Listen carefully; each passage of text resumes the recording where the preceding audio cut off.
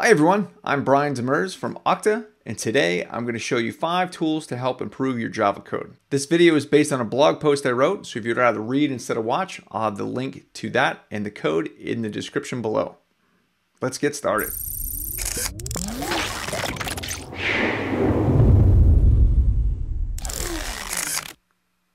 Number 1, add test coverage with Jacoco. Jacoco is my favorite Java coverage tool. It works a little different than some of the others out there. So Jacoco works with a Java agent. So you can attach it to basically any Java process. So what I've done today is I've created a little Java project, and I'll be using Apache Maven because I'm a Maven fan, but all of these tools work with Gradle as well. So to add Jacoco to your project, it's just a plugin. So if I create plugins definitions here, and then I've saved a little time so you don't have to watch me type this whole thing, and I've added the plugin block already. So in this example I have 3 executions for this plugin. So the first one is really all you need, and that tells Jacoco to configure the Surefire test runner to add Jacoco automatically. So that is all you need to do. If you have integration tests, which we all do, right? You have a similar block in Maven. Integration tests are run using failsafe instead of Surefire, so there's minor differences, but essentially it's the same process. And the final execution I have here is to generate an HTML report. So this could go in basically any phase, but for this example I'm going to be using the verify phase the whole time just to keep things simple. So that's all I need to do. And if I run this example, just Maven verify,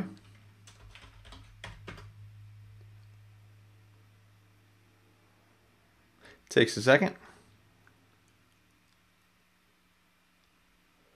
and there we go. So I can open the report, which is in target site Jacoco index, and here we go. So you can see this project has a couple tests. It's not great, but we can drill right down into this. So there's a hotspot right here, this file utility class, which we'll get to in a moment. And we have some utility class, which has decent coverage, but we're missing something here. So we can drill right in and see it's this add method. And we can see one of these branches is missing coverage. So you could go add a test and improve that.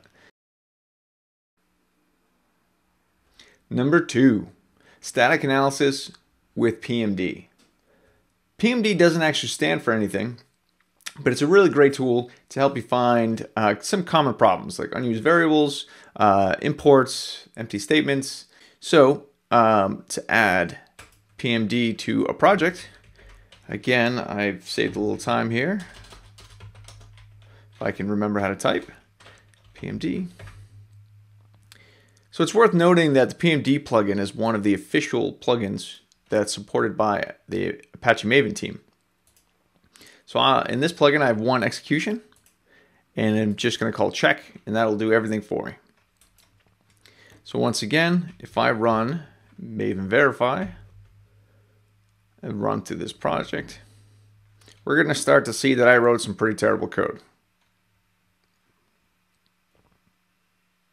Here we go. So we have 3 PMD violations.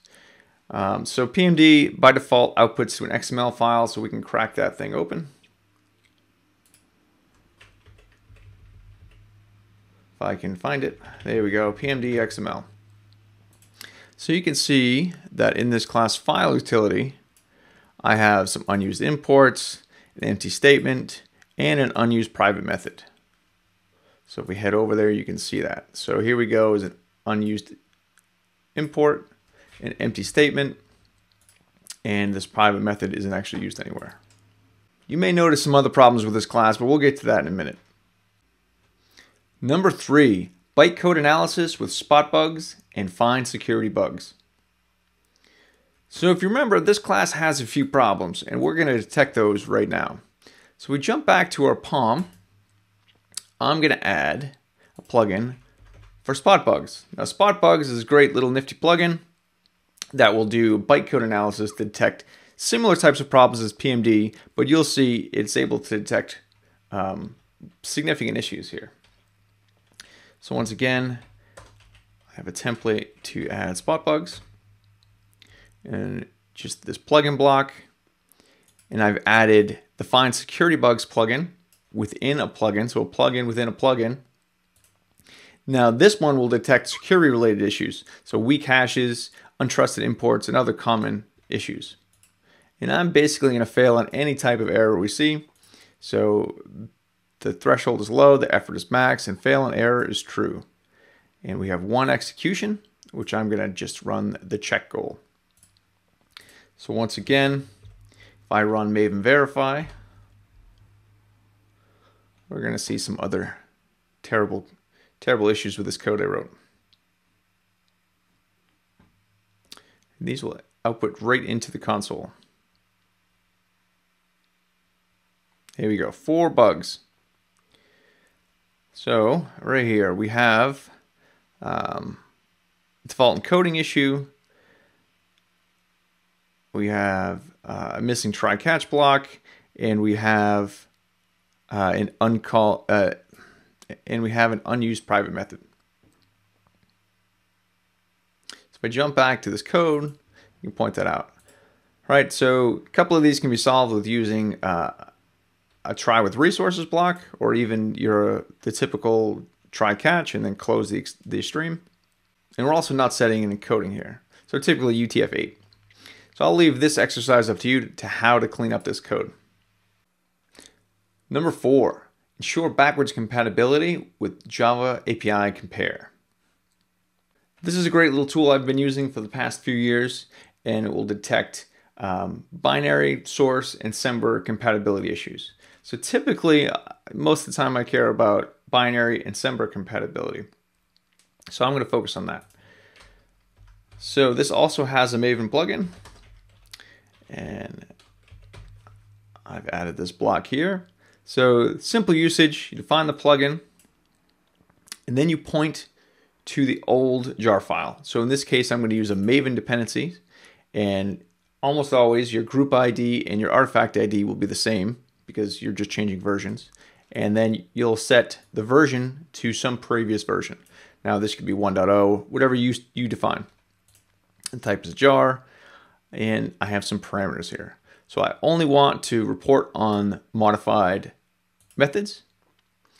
I want to break the build if anything changes. And same thing with Semver. I'm going to break the build on any Semver related changes.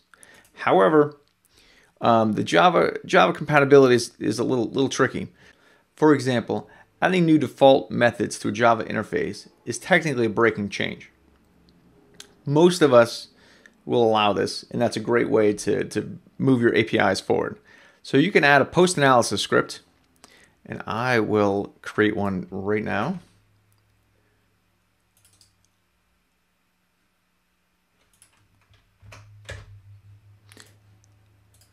And once again, just to save time, I have a template I can use to spit out all the code so you don't have to watch me type.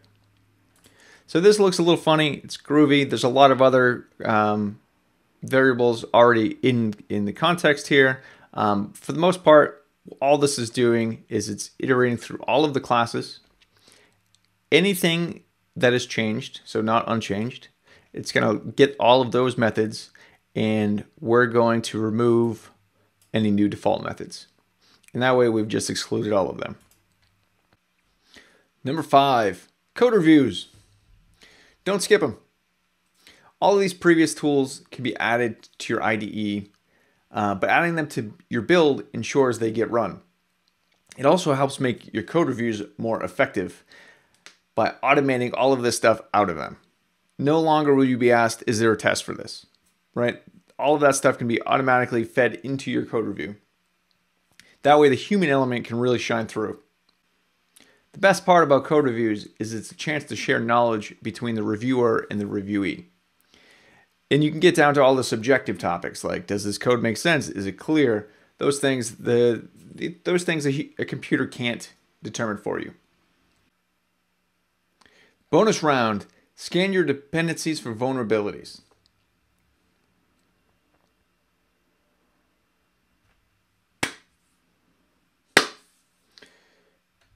Your libraries and applications contain dozens, if not more, direct and indirect dependencies. You need to make sure they don't contain vulnerabilities. Luckily, there are a few great options around for that. I've been using the OWASP dependency check tool for years, and it's been great. The only problem is there's a high rate of false positives. So these need to be managed with an excludes file. So you may end up with a few commits to your repository that are just managing this file. Next up, there's DependentBot. So if anyone's using GitHub on a public repo, you've probably already seen DependentBot. May have sent you pull requests automatically. So that's another great choice. I've had some sort of mixed results with Maven multi-module projects in the past, but I'm sure that's getting better. There are commercial options too. Sneak.io will scan your dependencies and even detect additional security issues that are not in the official NIST vulnerability database. That's it. I hope you can use these tools to help improve your code. If you like this video, be sure to hit that like button and subscribe. You don't want to miss our future videos. Thanks for watching.